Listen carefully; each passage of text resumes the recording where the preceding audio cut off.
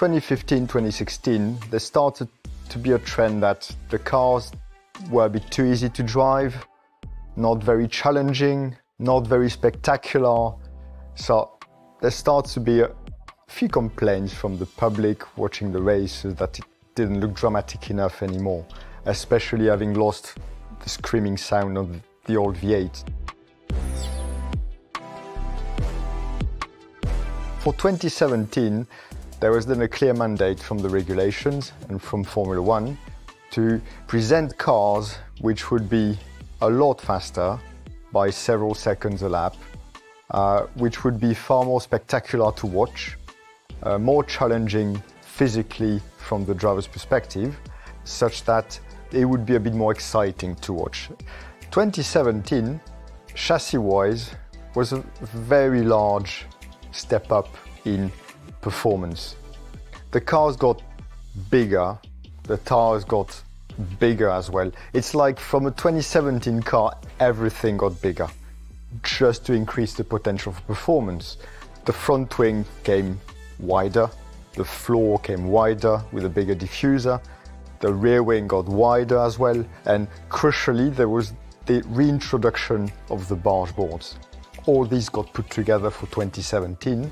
Aerodynamically, in terms of aerodynamic concept, what you try and do with the airflow to extract performance, 2016 to 2017 did not change so much. You were still trying to get as much front outwash as possible. It just looked like for 2017, to achieve the desired aerodynamic effect, you're being given a toolbox with a much bigger hammer. This meant the development for 2017 was very intense. The more you tried to find downforce, the more you would get. It was as if for these new cars, you had less time to develop than potential available. There were other aspects of the regulations which would allow you to be highly creative. There were a few doors opening to do things a bit differently, and this is where we started finding possible new designs of the side pod, which was quite specific to the Ferrari early on, and which started to set a trend which everyone adopted because, yes, aerodynamically, these sort of regulations allowed to do that, and it was just another way to get more and more performance. Alongside all these aerodynamic changes, of course, the fact the car got bigger, the car got as well heavier, something to a minimum weight of 728 kilo. Comparatively to 2014, this weight increase was fairly benign because in parallel, the aerodynamic performance and the downforce we would achieve was far greater than the effect of the weight. Then of course, with the increased downforce, these cars were producing more drag, so they would be quite a bit slower in straight line, but the lap time you would make through corner was very, very good, shall I say. Corners which were grip limited or labeled high-speed corners but true corners in 2016, they were not corners anymore. With these new cars, you would go flat in pretty much everything you thought were corners before in terms of high speed. This is, broadly speaking, what the new cars brought. Much higher performance in cornering, although through high speed it wasn't so challenging from the driver's perspective. Watching from the outside, that was the place where these cars would look truly impressive.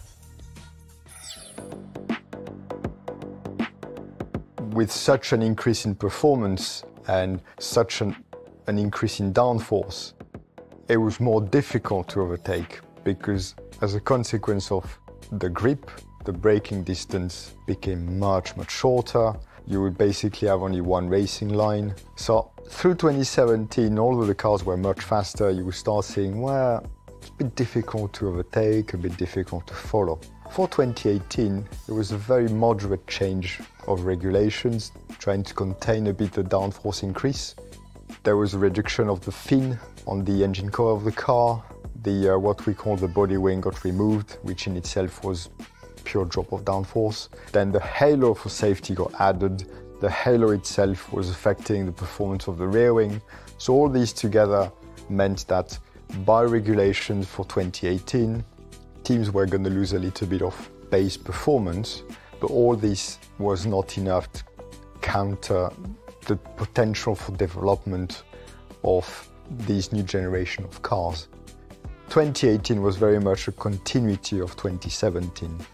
The one thing which started to come very evident in 2018 with the amount of performance of these cars, tires started to be stressed quite a lot, especially over a race tint. And from there, there started to be even more focus on all the tire management. We also saw some iterations from Pirelli to try and change the tires, make them thermally more resilient. Because in races you would see some cars blistering the tire front or rear depending on the characteristics. But you could see that the performance these cars were generating was far greater than probably what was expected before 2017. By the end of 2018, looking at 2019, there was then a genuine attempt to try and contain the downforce these cars produce, while trying to find a way aerodynamically to make them a little less sensitive when you follow another car, to try and promote better overtaking and better racing. And that led to the new 2019 bodywork regulations.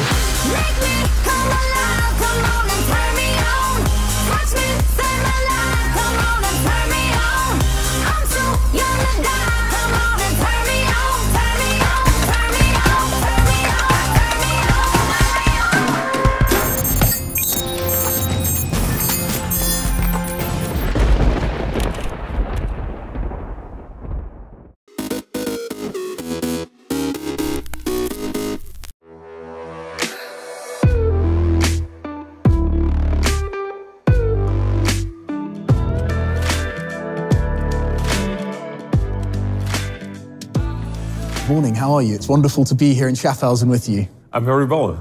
Welcome to our session about Top Gun watches, Justin. I'm hugely excited. It's one of my favorite collections from IWC. We've actually got a trio here in front of us today. But I wanted to start first with this idea of a black pilot's watch and the connection to IWC owning that aesthetic. Just give us an idea of what was going on at IWC in the 80s in the development of that watch. Yes, you're absolutely right. I mean, the idea of this all-black watch in ceramic started back in the 90s when we introduced the 3705. We just celebrated this with a tribute piece. But I think this watch was created actually based on two initiatives from the 80s. A is the introduction of ceramic cases, also in the color black, on the Da Vinci line. And the second was actually the collaboration with Ferdinand Alexander Porsche in this famous range of titanium watches. And there we had also kind of full black coated pieces as part of that. So he basically brought the idea of the all-black watch to IWC. And then we move a decade or two further forwards, and in 2007 we see the partnership with Top Gun. No, you're absolutely right. I mean, we have the heritage as a brand that we make professional watches, also for professional pilots. That's part of the story of the famous Spitfire Mark 11 and so on. And in the context of Top Gun, we picked that up again and re-established a closer relationship with the Top Gun school, Strike Fighter Tactics Instructor Program, as it is called today. And so we work with these pilots, which is really the elite of fast jet pilots, to work with them, to wear our watches. There's watches that are officially and exclusive to graduates from the Top Gun school. We are very proud of that. And from there, we grew into that network of fast jet pilots and worked together with more than 20 squadrons all around the world and supply them with watches. One of the key design codes from the Top Gun collection is this little touch of red that you end up introducing on the dial or the hands. I personally love that, the tip on the seconds hand there.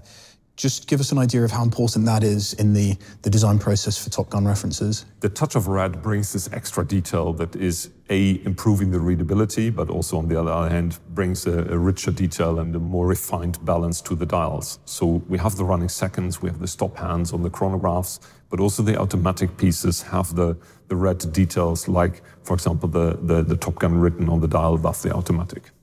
This is actually the new Big Pilot 43mm in ceramic. This is what we now introduce with Watches and Wonders. How important is it to have those connections still alive and well to this day? No, for us, it's fantastic to see how well we are received as a brand, also by the pilots in the US. I mean, they see and they appreciate the history of IWC being founded by an American engineer, Florentine Jones. But for us, it's even more important to work with the elite of fast jet pilots to support actually our positioning, that we are not just making very beautiful and very luxurious watches, but we are really making watches to the highest professional standards. Christian, as always, thank you very much. Always really interesting, insightful. And I know that I'm biased because I have one black watch and it's a pilot's watch. But thank you for your time, as always. Really enjoyed it. Thank you very much, Justin.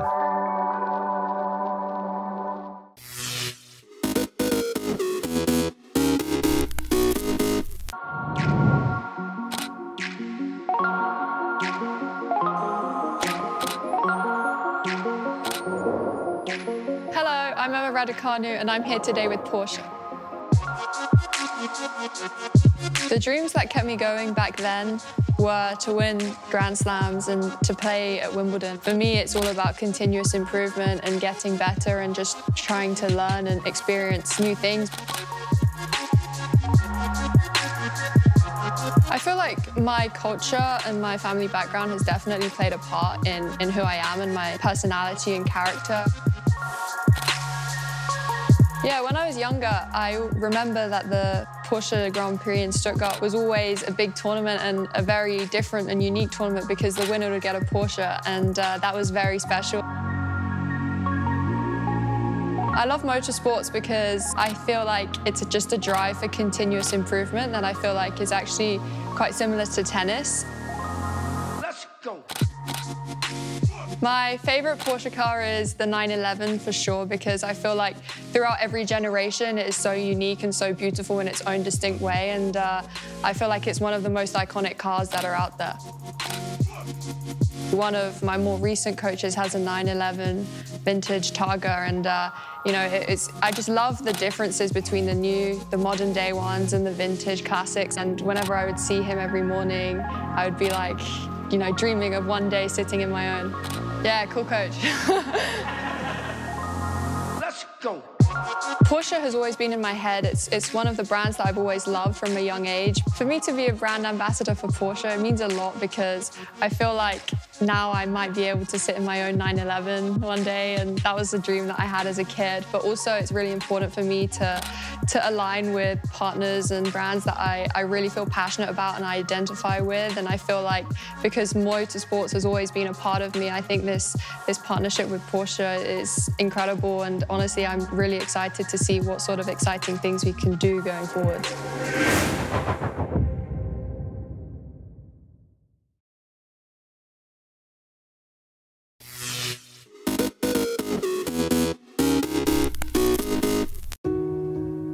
We need to open doors for each other because umntu ngumntu ngabantu. I just wanted to be someone that creates stuff, someone that adds value to people's lives and move the community forward.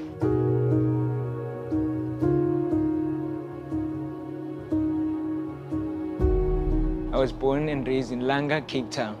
Langa is a fantastic place. It's one of the first townships in Cape Town, I think South Africa as well.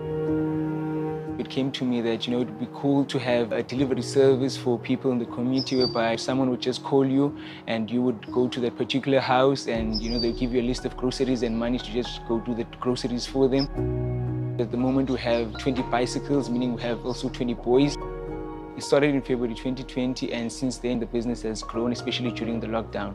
These are times that a struggle for many families. There's no income for people. But for our business, I think it has affected it in a positive way. These boys are able to come to work and make money for themselves, take the income to their homes and help where they're able to help. Opening doors for me means giving other people an opportunity to create something for themselves and for their life. As young people, we need to have streams of income. We need to start opening our businesses. What we're doing now, we're opening doors for young people to be able to generate an income throughout the lockdown. I think it's very important to support local businesses because these are the businesses that add value to communities, providing a platform and an opportunity for people to do something with their lives.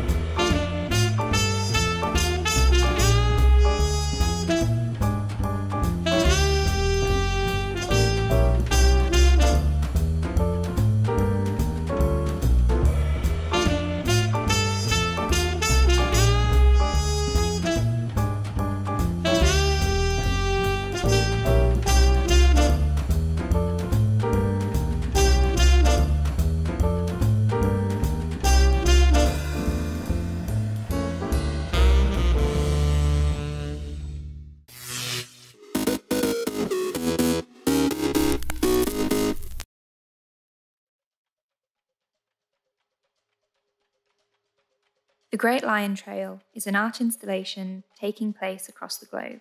Its objective is to raise vital funds for Tusk's work, supporting conservation and local communities across Africa. It follows on from the highly successful Rhino Trail in 2018, with this year focusing on the plight of the lion, the king of beasts. The African lion population has halved over the past 25 years and now numbers are less than 23,000. For the Land Rover Lion, our brief from our Chief Creative Officer, Professor Jerry McGovern, was simple. Keep a clean and reductive approach, producing a simple but strong design which builds on the themes and colours of his previous rhino sculpture. Jerry directed us to symbolise bravery and to have a creative execution inspired by the vivid sunsets that occur in the lion's natural habitat. This is reflected in the lion's striking gradation of colour. Starting from rich red and orange hues, fading to a chrome finish, Jerry's vision was to visually represent the threat of extinction faced by the lion. The effect is produced by layering the paint, which creates a real depth and richness to the colour. The highly reflective chrome not only reflects the environment in which the lion is placed, but also acts as a metaphorical mirror, encouraging people to see how their individual actions can make a difference, no matter how small. This was a very important part of Jerry's brief. The plinth is finished with a marble-based terrazzo top, made from reclaimed and recycled materials. This stunning surface is strong and unique, just like these iconic predators. Land Rover supports Tusk's desire to achieve sustainable conservation and has worked with the organisation for over 10 years, providing vehicles and funding to enable Tusk to reach remote territories and carry out their vital work in the field, including lion conservation projects in Kenya.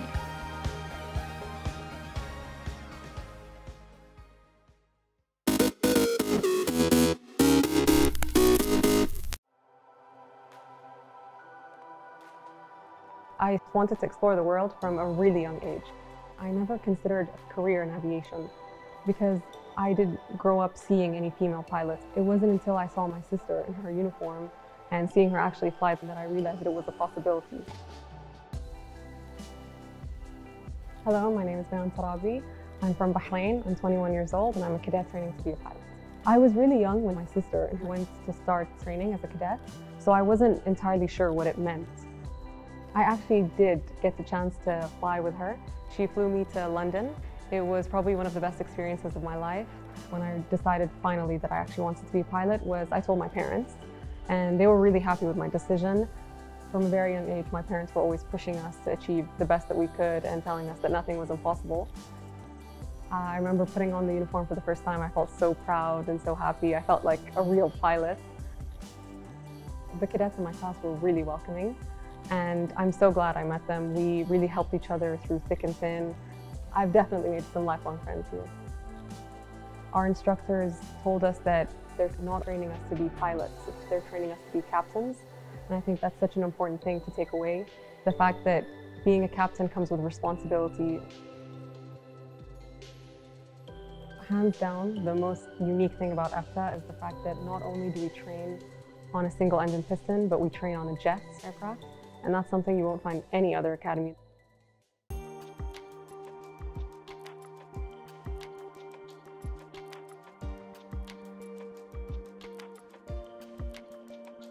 I like the Phenom more than the Cirrus. I think only because the Phenom is much bigger and you get to feel like you're flying a jet. The views we see when we're flying in the UAE is actually really beautiful. Whenever I'm on the ground, I'm always thinking of flying, and it doesn't help that our runway is right outside.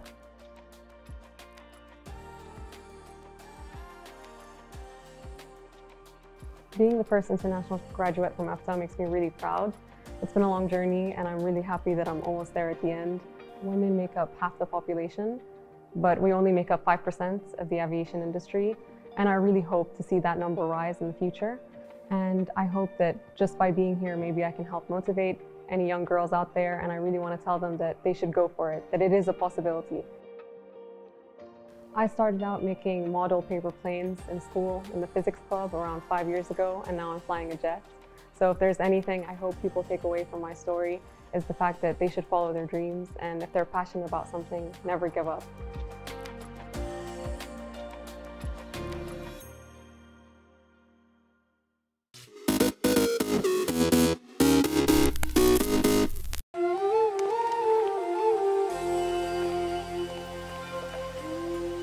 The evolution of mankind has been around water, the elixir that separates this planet from others.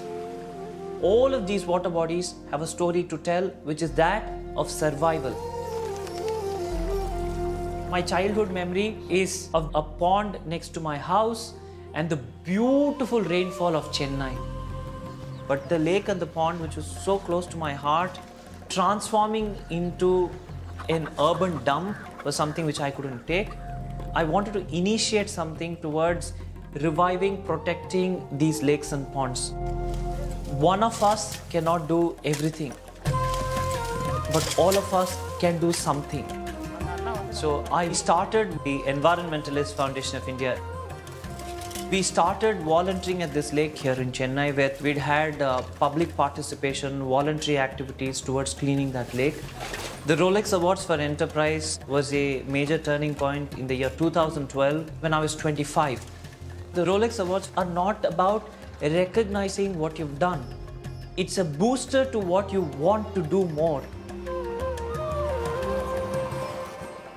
It gave us the confidence that we can dream big and ensured that we've been able to move from one lake to 164.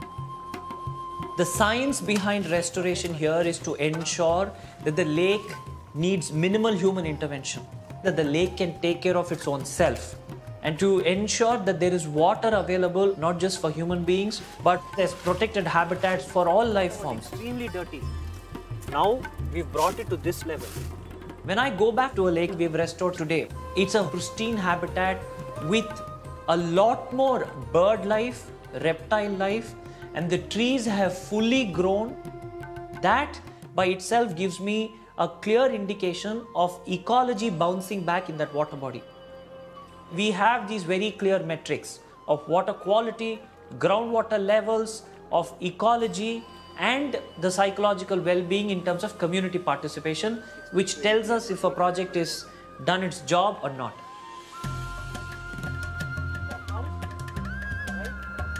Protecting these water bodies is critically important to prevent any climate catastrophe in the form of a flood or a drought.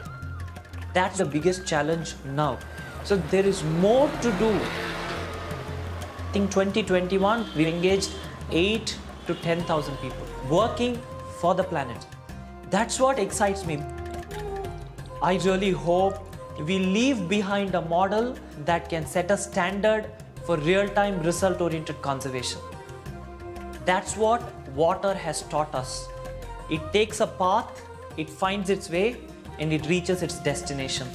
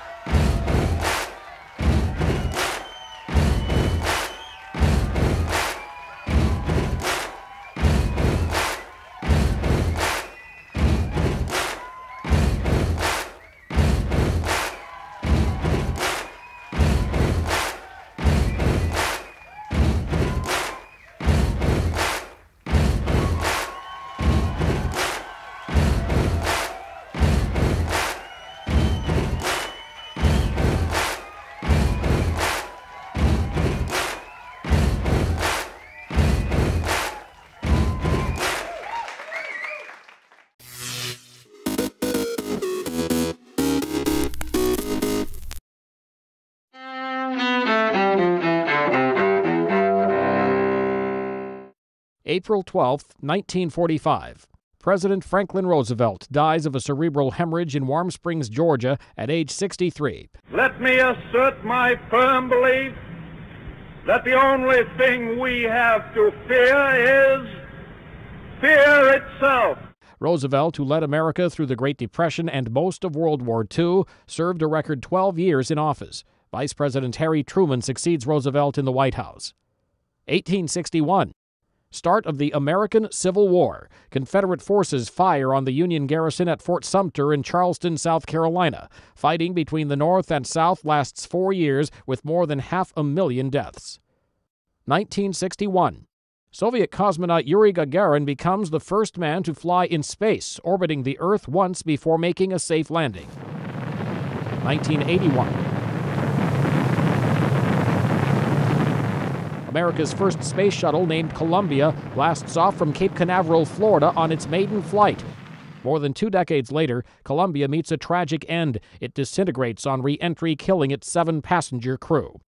And 1947. My name is Dave Letterman. I'm the host of The Late Show, America's most successful C student. David Letterman, the late-night TV talk show host, is born in Indianapolis. Today in history, April 12th. Mike Gracia, The Associated Press.